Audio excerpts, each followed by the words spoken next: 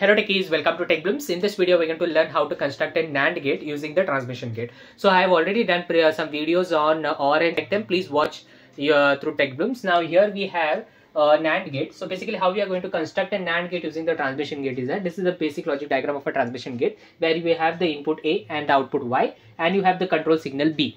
Now the number of the transmission gates to be used while constructing an AND gate is basically depends upon the inputs.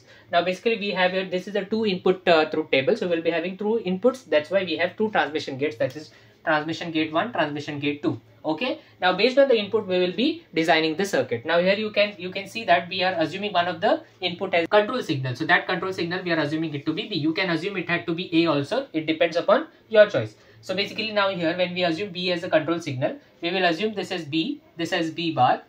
Okay, this has to be B and this has to be B bar. Okay, now when this transmission gate will be activated only when B is equal to 1. This will be activated when B is equal to 1. This will be activated when B is equal to 0. So where are there are 2 combinations when B is equal to 1.